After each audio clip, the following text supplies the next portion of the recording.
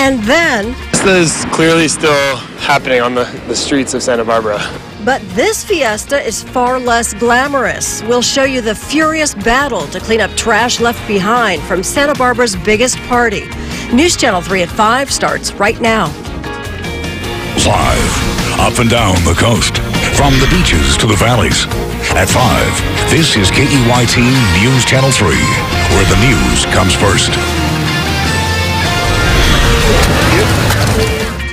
Old Spanish Days was plenty of fun, but all that partying left behind a big mess. It's our top story tonight at 5 o'clock. Good evening, everybody. I'm CJ Ward. And I'm Beth Farnsworth. Even though Old Spanish Days is over, the cleanup will take days.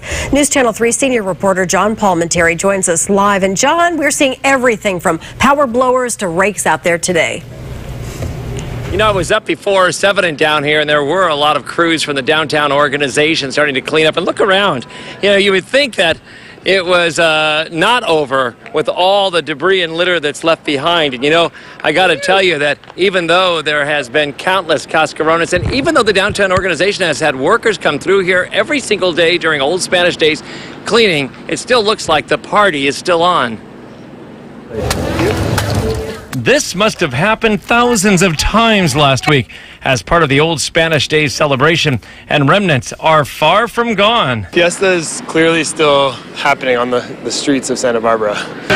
You might not believe it, but the downtown organization has had its crews out every day during Fiesta to try and clean up as much as they could, even though eggs were cracking and confetti was flying until Sunday night. A downtown worker said it's not going away anytime soon. It's going to be about a year, I think. I still find it in my car in my closet a year later. So you speak from experience. I do. Even though on State Street there's an inordinate amount of confetti still in the planter areas, the confetti that's got out to the street in the gutter and was heading towards the storm drain has been stopped by these special screens. And for the most part, they've worked very well. The dye on the colored paper and in some cases bits of mylar have raised environmental concerns when this stuff makes it into the local waters. Even when they power wash it, it clumps up into clumps and all that dye is running out and it's all going into the ocean. And the tiny organism and the microbiological organisms have a tough time. Even professionals could not get it all out of one store. I think they came in and mopped and swept and did everything they could. We're still trying to work on it.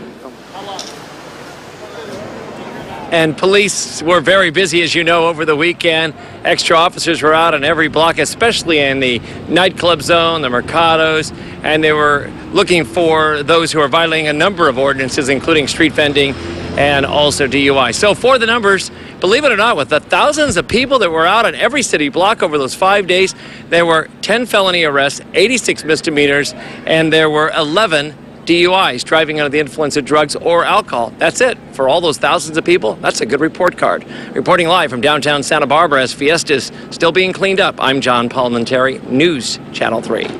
All right, thank you, John. A drive-by shooting left a Ventura home riddled with bullet holes.